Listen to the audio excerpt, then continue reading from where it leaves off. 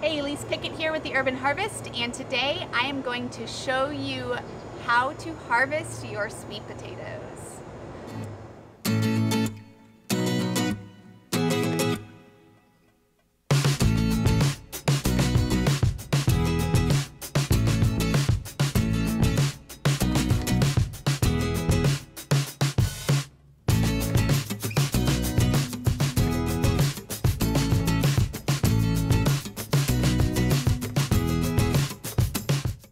The question I get all the time from my clients and at my workshops that I teach is, when is it time to harvest the sweet potatoes? Especially if you plant it in late spring, early summer, fall comes around, you're ready to get that bed going for other uses. In other parts of the country, you know it's time to start harvesting when the tips of the vines start to turn brown, wither, and die. Here in Florida, we don't get those cold temperatures, so the sweet potato vine is essentially perennial here, so we don't have that kind of indicator or that clue that it's time or it's ready. Luckily, there's kind of a no harm, no foul when you're harvesting sweet potatoes. So my best advice is to just start checking. Look where you originally planted your initial vine or initial potato seed, and start digging around there and explore a little bit. And if you find a couple that are semi-well developed, it's probably time to go ahead and dig the bed. That's usually at least 4 to 5 months after you initially started planting it. But like I said, here in Florida, it's a give or take. So this bed has a nice sized sweet potato right near the surface. That's my clue that it is time to harvest this bed, especially since I want to plant it for fall. So I'm going to go ahead and start excavating the bed. I would suggest, now I'm a hands in the dirt kind of a girl, but you certainly don't have to use your hands, but I would suggest being careful with what implements you do use, because if you use anything that's got tines on it that's sharp and pokey, you could potentially pierce the sweet potatoes as you're digging through the bed. That can lead to the root rotting much quicker than it would otherwise. So you're going to want to try to dig out all of the potatoes as best you can without scratching or bruising them too much. At this stage, they will bruise kind of easily. So just gently pulling the soil away and piling up your sweet potatoes.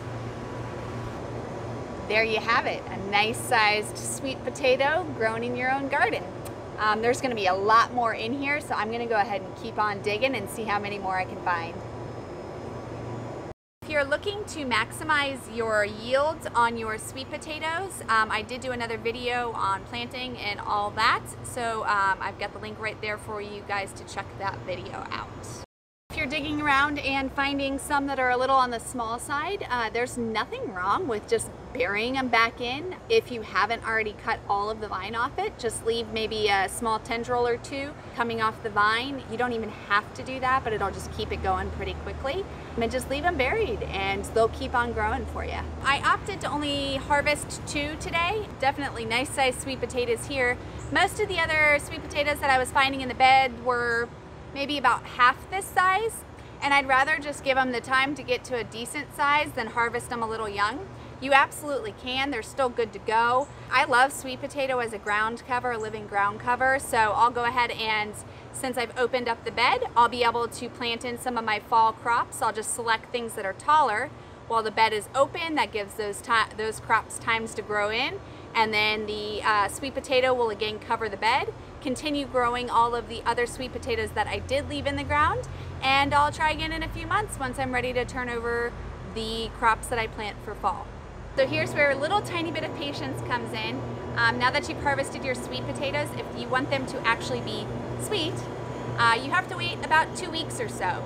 Brush the dirt off and then set them in a nice, warm, humid environment. We happen to have plenty of that here in Florida. Give them about 2 weeks or so to cure, and then at that point you can either eat them, or if you have a lot of them, you can store them.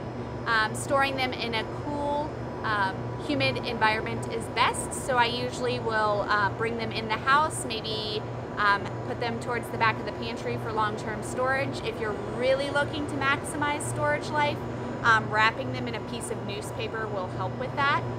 They'll last about 6 months if properly stored. Video helpful and you're now more comfortable with how to harvest, when to harvest your sweet potato crop, please leave me a comment below. I'd love to hear. And if you have any other questions about storage or other root crops, anything like that, do leave me a comment and I will try to get back to you as quick as I can. While you're down there, make sure to hit the subscribe button and give my video a thumbs up if you found it helpful. And I will see you all next week.